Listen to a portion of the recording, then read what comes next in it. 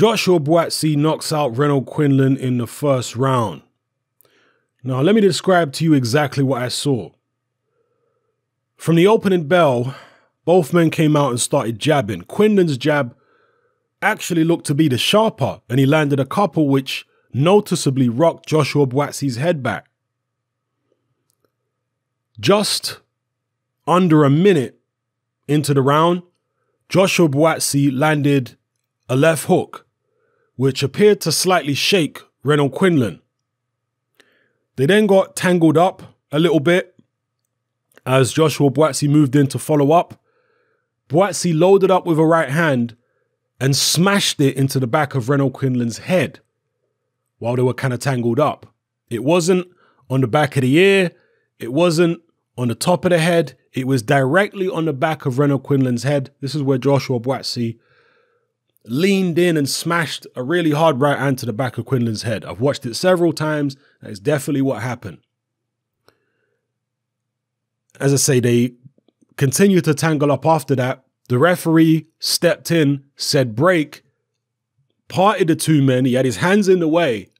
And at least a second after the referee had called break and put his hands in the way to part the two men, Joshua Buatsi landed a left hook to Renold Quinlan's chin, which clearly hurt Renold Quinlan. And this was, remember, just 2 seconds or so after getting hit with a really hard right hand to the back of the head. He then gets caught with a really hard left hook to the chin, which was at least a second after the referee had stepped in and called break. Quinlan was hurt, so he took a knee. Now, what happened after that is Renold Quinlan got finished off by Joshua Buatsi. But that little period there of, let's say, 3 or 4 seconds between, from the left hook, the lead left hook, which was a clean punch. I think it was a lead left hook, a clean punch, which Buatsi landed on Quinlan's chin. After that, an illegal rabbit punch, which was a really hard shot, which must have discombobulated Quinlan. And then another illegal shot, which was after the break. Okay? Fighters do these things, but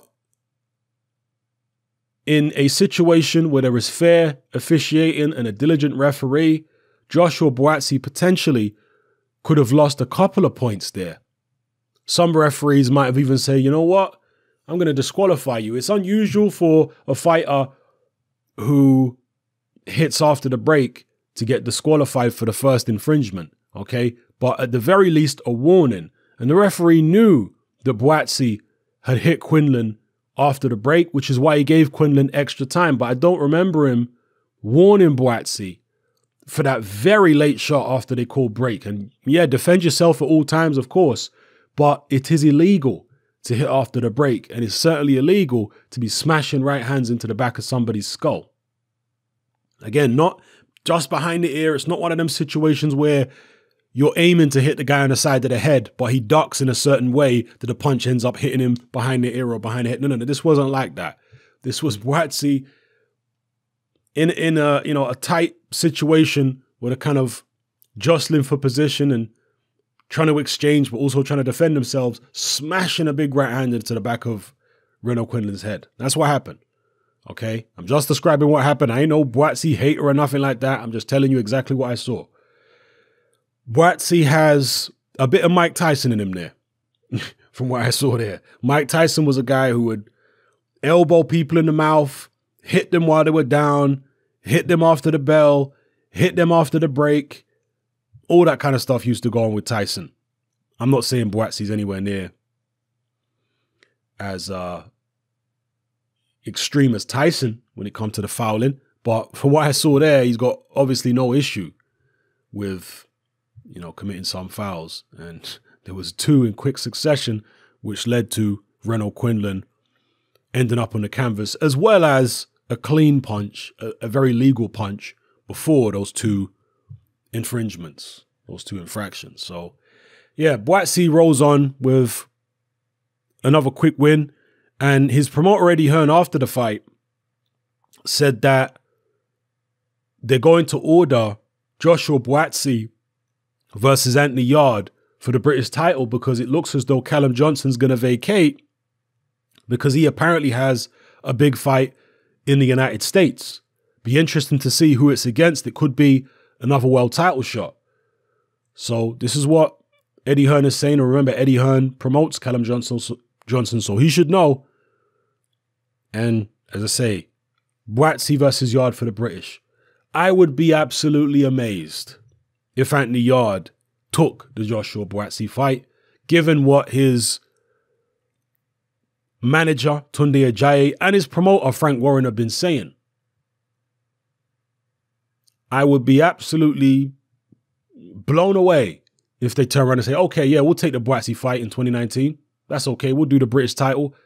I'm sure that Tunde Ajayi and Frank Warren are going to say, we're past British level right now. Why would we fight for a British title at this point? You know, we need to build the Buatsi fight up and fight for a world title at some stage, not a British title. That's what I'm expecting from them. If I'm wrong, but we'll see. For now, Buatsi marches on. If he doesn't get the Anthony Yard fight, and I expect him not to, for the British title, who is the next available contender? Could it be Jose Burton against Buatsi for the British title? That's also a good fight. Let me know what you think in the comment section below. How did you assess Joshua Buatsi's performance against Renold Quinlan? He obviously shows up Chris Eubank Jr., but hey, Chris Eubank Jr. is at a lighter weight. He's nowhere near as big as Joshua Buatsi. He's really a natural middleweight. Buatsi, a natural light heavyweight, light heavyweight in the amateurs. And Buatsi's a tall guy. It says he's 6'1", 6'2" here on BoxRec. I think on the Sky broadcast, they had him listed at 6'1" or 6'1.5". That's accurate. I've seen Joshua Buatsi in person. That's accurate. He's a tall guy, light hair. Some people were early in his career thinking he was a really short guy. He's not. He's tall. He's definitely over 6 feet tall. So yeah, let me know what you felt about his performance against Quinlan, and where do you see him going next? Do you see the Jose Burton fight as the most realistic, or do some of you actually think he might get the Anthony Yard showdown in 2019? Drop it all in the comment section below. It's something I'm out. Join me on Patreon.